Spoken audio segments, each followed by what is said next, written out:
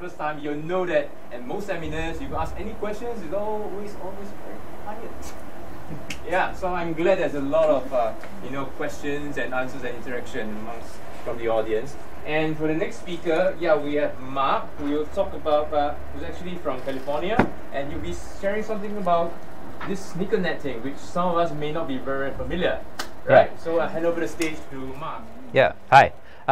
So I'm here presenting at SB7 about this thing called the BioNet that I've been working on, but I just wanted to quickly go through where I'm coming from and how I ended up here, because I think I had a lot of trouble getting to the point that I am right now, and I feel like a lot of people might have the same problem. So when I was a teenager, I discovered open source. I read this book, and I realized that this wasn't just like cool code to play with, but it was more like a small revolution happening.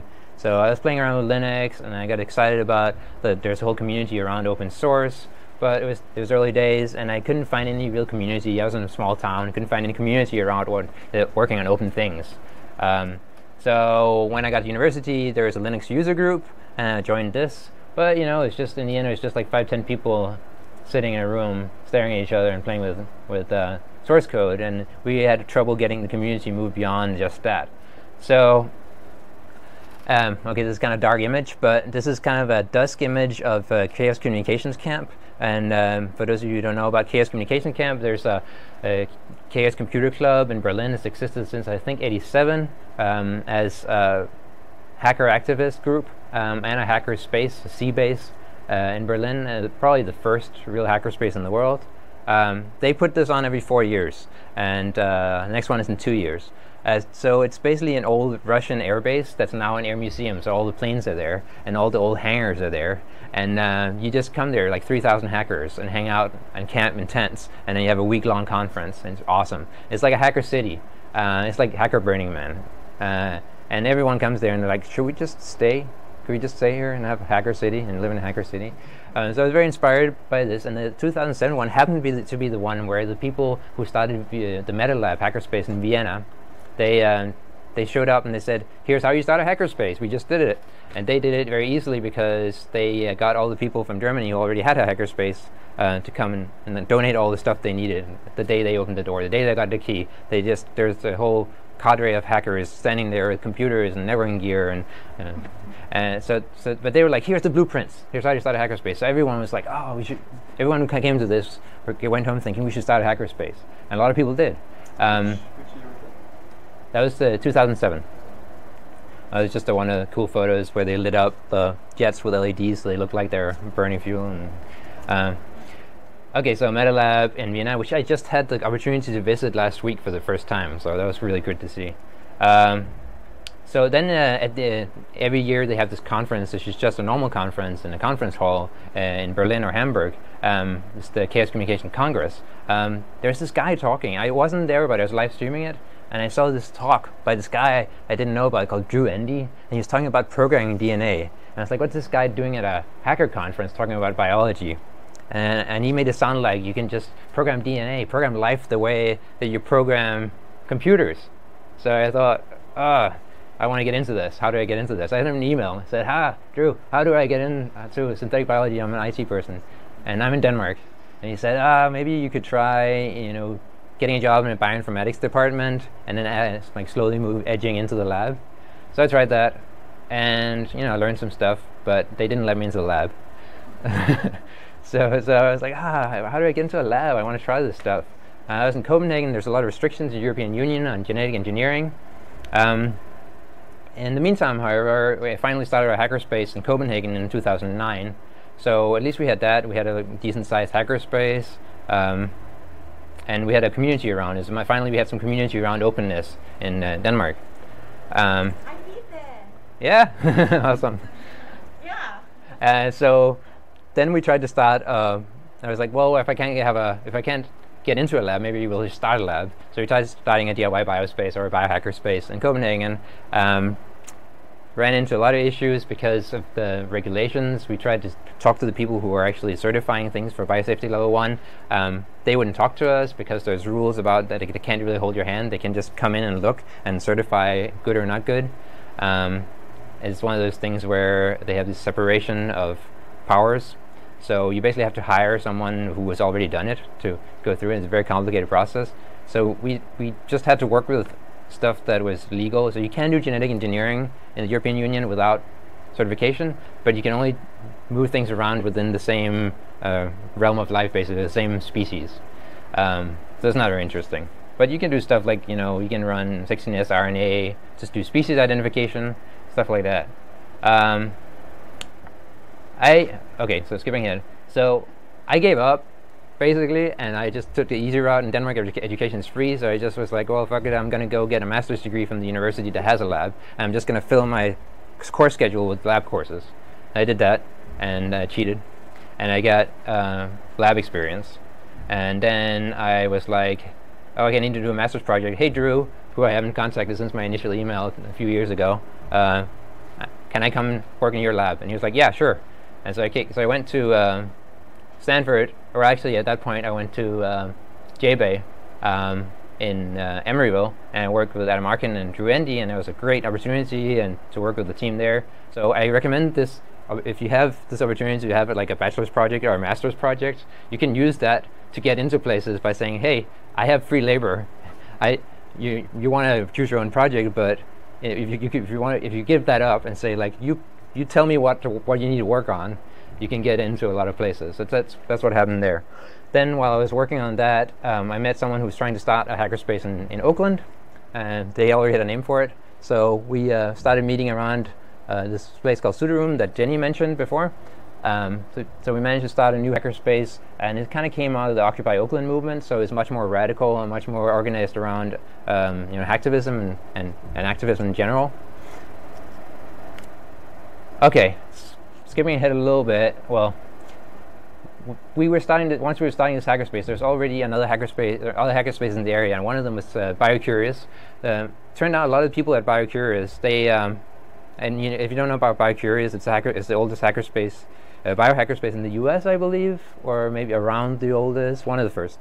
And it is in the South Bay, and a lot of people were commuting from Oakland or the East Bay about an hour and a half to go there. And it turns out a lot of the co-organizers weren't living where the space was, so they were like, we should start our own space. And they were showing up at Sudorum, so we thought, well, maybe we can start it out of Sudorum, or maybe we can take Sudorum and Counterculture Labs, which was the name of this new biohackerspace, and maybe some of the other groups that do radical organizing, and get together and get a bigger place, and because rent is expensive.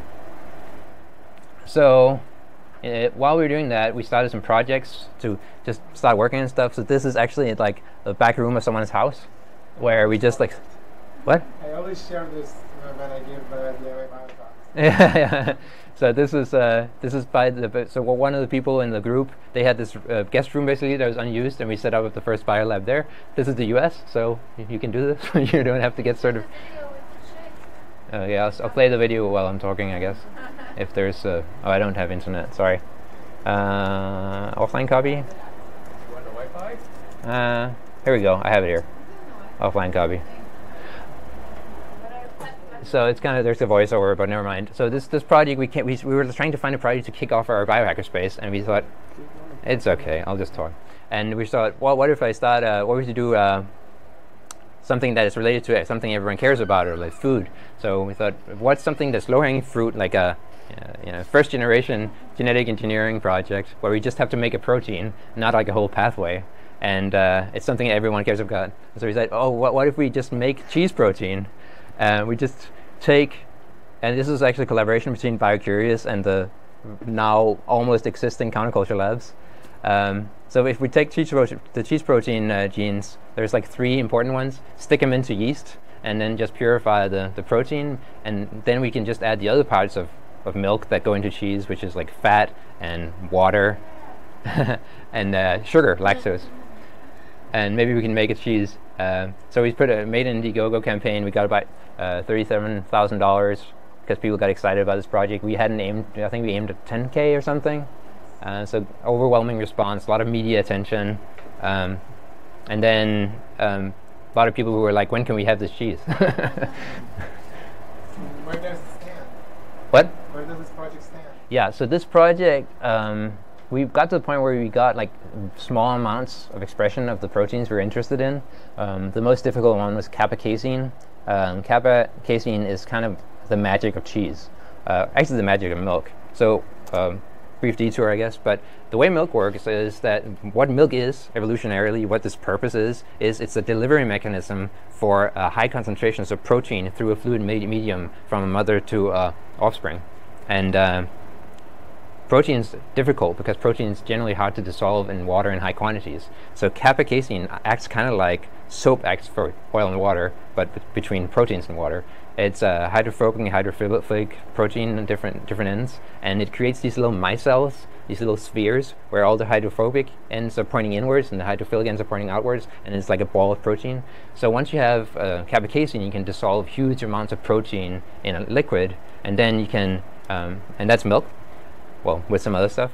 And then once you have it in the liquid form with a bunch of fats floating around as well, and sugars, if you suddenly cleave off all the ends that are sticking out, all the hydrophilic ends of that protein, then it rapidly drops out of solution, really rapidly. And in fact, all those fats and sugars and a lot of the water gets trapped in a protein matrix, which is what's basically cheese. Then the only thing remaining is to squeeze it, salt it, and age it. So if you can make kappa casein, the theory is you can make cheese. So like I said, we only made minute amounts of this stuff, and we still have a lot of money in the bank account because we decided we're only going to use the money to buy lab equipment, and we're only going to buy it used, and reagents. And we're not going to pay anyone because there's not enough money to pay someone to work on it.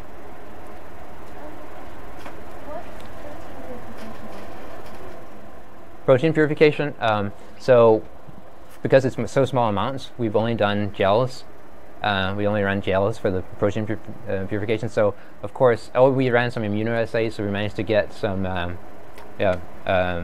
antibodies for some of these things because they're so well known from the dairy industry. They've been analyzed a lot, so you can get antibodies for them. What we just did is we applied for funding from New Harvests, which is a group that supports these new style engineered foods and vegan replacements. They actually came to us, so I think we have a good chance of getting funding for them. And if we get this funding, we'll probably hear back next month. We have enough for 2 people to work half-time each, 8 months, and that should be enough to get us to like small scale proof of concept, which hopefully will get us enough attention from funders that the people in the group who are interested in doing a commercial product can do that. Though, of course, everything that we develop is on our wiki, open source, freely available for everyone. What about Flower Foods Perfect Day? Oh yeah, our evil nemesis. They're your evil nemesis? Yeah. Just wanted to make sure. No, they're stealth mode, so they don't talk to us. So there's another different group that they start out being called Moofree, and they doing almost the same thing. That they're focusing on milk, which is slightly more complicated in some ways, less complicated in other ways. You don't have to get the kappa casein and the micellar structure right, but you have to make more different proteins. And they've been going for almost as long as we have. I think they started like 6 months or something after we started. In the beginning, they weren't sharing. We talked to them, and they were like, "Yeah, we can share. We can talk, and we'll share our info." And then they stopped talking to everyone, including the media. And we actually got pissed off journalists calling us, like complaining about them, because they wouldn't even talk to them about the stuff that had already been made public earlier. So I think that happened when they got investors involved, and the investors were like, "You have to be secret." And then we haven't heard anything since then. It's like 2 years ago. So we don't know what's going on. I think they have a product schedule later this year, right? They keep saying that. So. Okay. Yeah. I think it keeps getting pushed. Yeah. Good. Anyway, let's see. Well, sorry. Okay. So I was talking about how we wanted to all go in on a big space. So we actually did that. A bunch of different groups that we knew, and a bunch of different people who had ideas for groups they wanted to start, all went together and said, "Okay, let's find a space." And then we found this awesome space. It was a 20,000 square foot. It's about 2,000 square meter space in this like north neighborhood of Oakland. It's an old Italian space that was actually built as a community space, as like a Italian social club. And it was just being used by these 2 older people who were living there, using it as their home. So they decide after much negotiation and lots of running around and finding enough groups that we can actually afford the space. One of our friends doing most of the work of negotiating with these people, they agreed to a 3-year lease with an option to buy with a lower than market rate price to buy. And we rented for 2 years, and we moved in we started the hackerspace and the biohackerspace in the same big room in the back, up next against each other, and a big, beautiful actually, yeah, I should play the video by itself. Thank you. Here we go. So we also did crowdfunding campaign for that, and we had one of the collectives happened to be a radical documentary filmmaking collective. So of course they did our video, and it's all one shot. Yeah, it's a one-shot video tour of the entire thing. And after 2 years and a lot of effort by a lot of people, especially Jenny over there, we managed to buy it a few months ago. We got a $1 million anonymous donation that helped quite a bit. You said non? You said non? Yeah. Mark is Yeah. What street? What street? It's on Shattuck Avenue up north in Temescal. So this is, like, as you can see, we just moved in, and we just put up stuff to make it look sciencey for the video. We didn't actually have anything yet. Here's the normal. Here's Studio Room, the normal hackerspace. It was a little more established at that point, so we actually had some real stuff going on, including the repurposed, reprogrammed robot arm pouring tea, as you can see here. So that's an old industrial welding robot.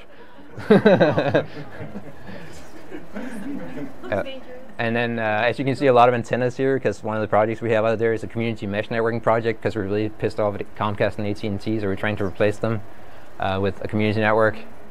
And lots of space. Like this printing press collective is one of the few collectives that, well, not few actually, quite a few of the collectives that didn't exist before the Omni ended up not lasting, and people try to start things and they fail. So that put us in a bit of a crisis situation with Gots to Rent, but a lot of people in our community came together and just lent us money, kept piling money into the black hole until we could buy it. Okay, I'll skip. How many members are there? So we have about 10 member collectives right now. 10?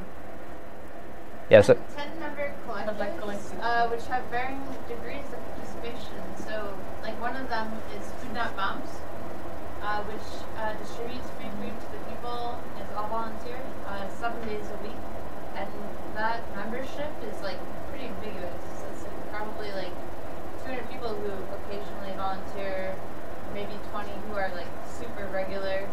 You know, the Studio Room is kind of similar. Like, we technically have like 100 maybe members, but only like 15, 20 people who are there regularly. Yeah. Who do things regularly. And these collectives are all very different. So there's the hackerspace that has traditional membership structure, but is open to the public. And then there's stuff like Food Not Bombs, which they exist solely to pick up excess foods from grocery stores and restaurants, and then give them to people who don't have cook them into meals, and then serve meals 6 days a week to anyone who wants them on the street.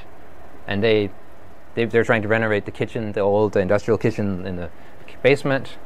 And then there's like a ton of different like groups, collectives, dance groups, people who are putting on like Okay, I'm skipping theater, on. generally public theater, things that are more low cost or non-profit oriented, who rent the space on a sliding scale basis. So maybe we'll split like a share of the door, or maybe we'll ask for like $200 for the evening, or if they're actually charging at the door and making some money, then we'll ask for like the standard, which is like $400, or the ballroom. Okay, For meeting spaces, it's much cheaper. we should move on. Yeah. Okay, so we also developed some software out of these things, out of these collectives. So I just wanted to mention a couple of them if people are interested. DumpScribe is a piece of software that we made that takes the smart pens, the LiveScribe. It supports everything except the newest wireless version. And basically, you run this piece of software on a computer and like a little Raspberry Pi, hook it up to the thing, and then you check your lab notes with the normal, as writing them normally in your book, but on the special paper. And when you dock it back, they instantly go online, get converted to open formats like PDF and Ogg Vorbis for the audio, and just instantly go to your website. So this helps when people want to see like what did people do on this community project yesterday. Just like everyone takes lab notes and they're instantly available online. We also have GoGo Labeler, because when we created our all these crowdfunding campaigns, suddenly we have to send people t-shirts and all this shit, and it's really difficult. And so we created this thing that prints prepaid shipping labels and like normal address labels from the CSV dumps from Kickstarter and on Indiegogo. Yeah, as I mentioned, we're also doing a community mesh network. It's one of the more active projects. It's not really open science, but if you want to do open science, you need infrastructure. One of them is communication, and if we don't own our own communication networks, then people can censor what we do. So long-distance Wi-Fi links from rooftop to rooftop using mesh networking protocols, a firmware that we developed based on OpenWRT, allows people to communicate directly and without relying on the internet. This is another one we're doing, Disaster Radio, which was the reason I was in Vienna presenting about. It's a very, very low bandwidth, but much easier to deploy and completely off-grid based on solar power network that we just had the first prototype. We've just finished the first prototype on. It's only like a few kilobits per second, but that's enough for chat and things like that. Okay, so right now I work for BioBricks Foundation because I ran out of money, so I had to get a job after 3 years of just doing all these volunteer projects. So BioBricks Foundation, for those who don't know about it, it's a little bit like the Free Software Foundation for software, if you're a software person. They create supporting technologies, both legal technologies and wetware and software and hardware for promoting openness and just improving the situation within synthetic biology. So we're here presenting this project called the BioNet at SP7. And the BioNet is a decentralized wetware sneakernet. It's kind of like the internet for stuff. So the internet is cool, but you can only transfer information. And a lot of people are like, well, you can just transfer the DNA sequences and then synthesize them. But first of all, not everything's just sequences. A lot of stuff is actually like other kinds of samples, and you can't really synthesize a full organism quite yet. It'll take a while before we get there, especially for some organisms. And a lot of people can't really afford to synthesize everything every time they need something. So we're trying to make a way for people to share their biological information really easily. And for that we created the BioNet. And the BioNet is multiple different things. It's both wetware, software, and hardware. Let me just pull up a video while I'm talking here. So this is, oh wait, this is a little too big, isn't it? Yeah, now we can see it. Okay, so this is the BioNet software. It's basically just an open source web-based inventory system written in Node.js. And as you can see, it has nice 3D visualizations for your lab inventory, so you can put stuff into it and tell it where stuff is, and then when you scan barcodes on it, it'll like open up like this and show you, oh, it's in this box, and this rack, and this freezer. And the idea is we give people a free and open source, really nice inventory management system. People use it in labs because everyone's lab management, unless they have like the expensive Thermo Fisher solution or something, is shit. And then people are happy and they use it. And then there's a little button on every single thing you add to the system that says, make it open, make it available to the world. So this is not just one web app running on one web server where you go and use it on our server. It's the thing that you install on your own web server, and then there's multiple installations, and you can use your own domain. And it's all, you can keep your data private. You can keep it on your own computer in your space if you want. But then as soon as you click make public, what happens is that all of the nodes, they find each other. It's actually on the back end using the BitTorrent DHT, so it uses peer-to-peer technologies to discover and connect all the nodes together. And then when you search, the search travels across the entire BioNet and gives you the results back. And right now we just have plain text search. We just basically launched it today. And it's very alpha level software, but I think in like a month we'll have the blast search ready as well, and the Elasticsearch, so we'll be able to do more like human language stuff that corrects the spelling mistakes and do real blast searches across the entire all the sequences of BioNet. We support FASTA, FastQ, GenBank, and SBOL out of the box, but of course you can always add more formats because it's open source. We also support these. I didn't bring the printer because I didn't want to lug it along, but basically we have these scanners and printers. It's basically off-the-shelf stuff that we just hook up to a little Raspberry Pi running our software that cloud enables these USB things. So you get a little cheap label printer, a USB label printer, and then it's like $60 thing from Brother. And then you get the special label paper that can hold up to -80. It's not very expensive. And then you load our software onto the Raspberry Pi. It automatically connects to your node, and then when people hit print, in the web app, it sends it to the Raspberry Pi, sends it to the printer, and prints it. And we have the same thing with a scanner unit, also hooked up to Raspberry Pi. And then we're developing a system where you use these little Bluetooth low energy tags. Let's see if I have one. They're like $6. You've probably seen them to help you find your keys. So basically, when in a lab, it's usually a fairly secure environment. So logging in doesn't have to be like username and password and two-factor authentication. So basically, the Raspberry Pi just detects when you're near. So you associate this with your user account. And then when you walk over to the scanner and scan something, if you have it pulled up on your phone or your laptop, anywhere you have it pulled up under your user account, it shows what you scanned. And if you print something, it doesn't print until you walk over to the printer and then spits it out when it detects your proximity. And that's easy to do because the Raspberry Pi has built-in Bluetooth, and these things are cheap. Another thing that happened today is that we announced this partnership between BioBricks Foundation and Twist, which I thought you might find interesting. We're basically buying about 10 megabases of synthesis from Twist, and we managed to convince Twist somehow. I was not part of this. So for those of you who don't know, most synthesis companies, almost all of them, when you buy stuff for DNA from them, they actually release it under these terms that don't allow you to share it with anyone else. Most people don't know this because they never read the terms. But it was hard to find a company that's willing to make this stuff open. So another thing that was released that is not quite public yet because there's a comment period. There's like a request for comments for 60 days right now on the OpenMTA. So if you've ever dealt with material transfer agreements, you've probably dealt with the UBMTA, which is what all academic institutions use, almost all, to transfer materials between each other. And the UBMTA is like a contract that you sign in order to get something from someone else, saying that you will only use it for academic purposes, you won't use it for commercial purposes, and you won't pass it on to anyone else outside of your lab. That's really limiting. And if you get something from Adgene, it's under UBMTA.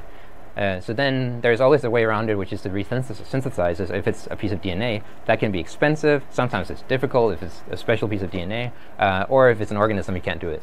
So we released the OpenMTA, which is basically like MIT-style license. It's like you can do whatever you want, but it makes all the lawyers happy at the universities. So our lawyers have been going around signing people up, signing universities up for this at the institutional level, so that the academics can share in a way that can be reshared.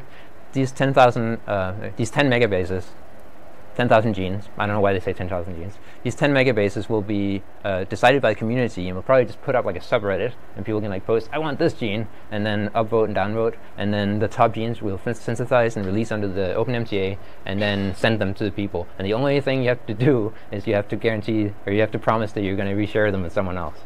So if you order something and a lot of people wanted it, then you have to be responsible for sending some out to other people. Is that available to academic labs? Yes. Yes, especially anyone who has a -80 freezer. Can I talk about the -80 freezer? Yeah, okay, I think I'm going way over time, but I wanted to mention two little projects I'm working on. So this is a little PCB, maybe you can pass it around. And it's just a funny little idea I had, but I'd like to get more people working on it. It's the idea was what's the cheapest reactor you can make? And I thought, well, the two most important things a bioreactor has to do is maintain temperature and have a magnet you can spin or not spin to stir it. So I thought, can you do that on a piece of PCB? So we tried to make this prototype PCB that has magnetic coils built into it that can both be heating and generating the rotating magnetic field.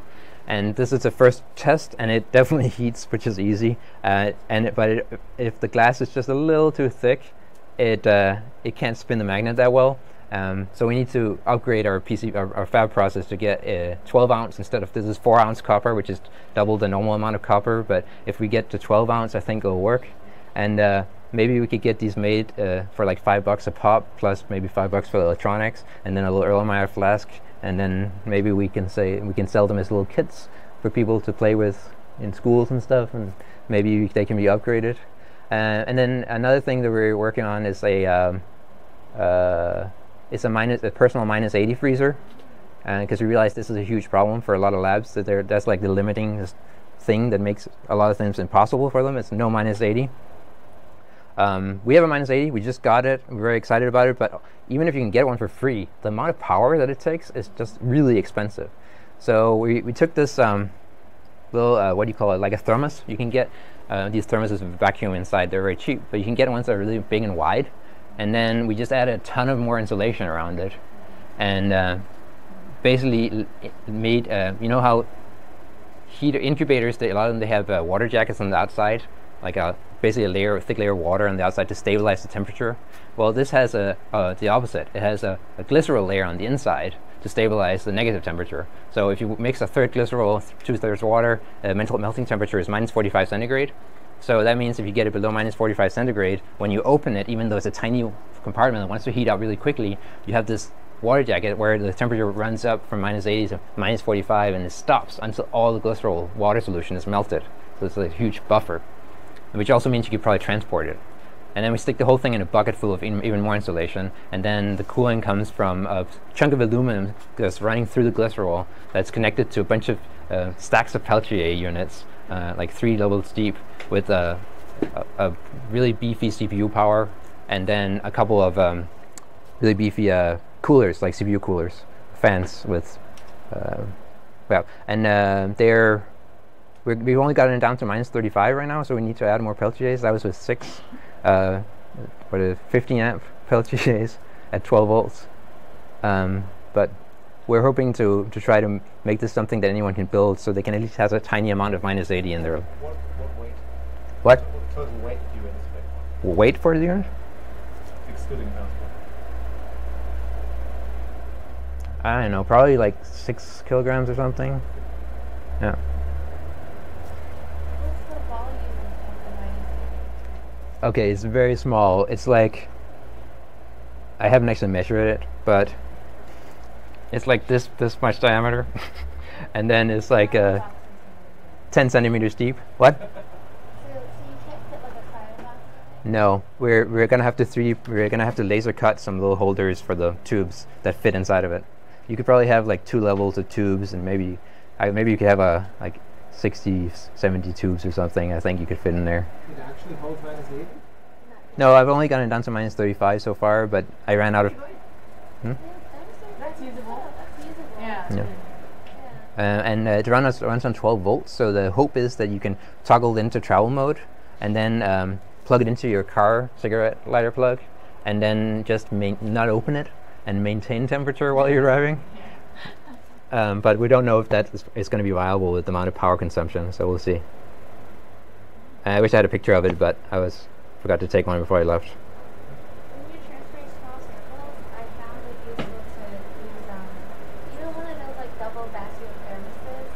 That's what I put my -80. It's really cold. If I need it really cold and I'm transferring like, and I'm going a couple hours away, I put it in the thermos. In a what thermos? In the thermos. Just a thermos, yeah. Yeah, just a double hole. How long does that last? It will last a couple hours in there. And I usually throw in a couple pieces of dry ice if I can, but if I can't with regular ice.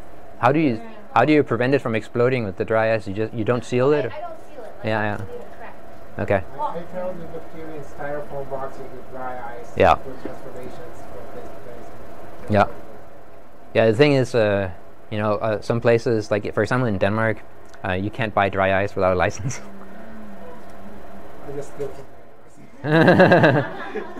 Well, actually, I was also looking at like portable, light, cheap storage, like to keep things cool. And my friends in the food business, and they have this packaging which is like, I think it's wool, but they make these boxes, so it's like eco-friendly, but it's just wool, and it apparently can stay at like a really low temperature for Okay. shipping for a long time. So Cool. yeah, and it's light, I guess. Okay, well, I don't have any more. I thought it took so long. Yeah. Thank you.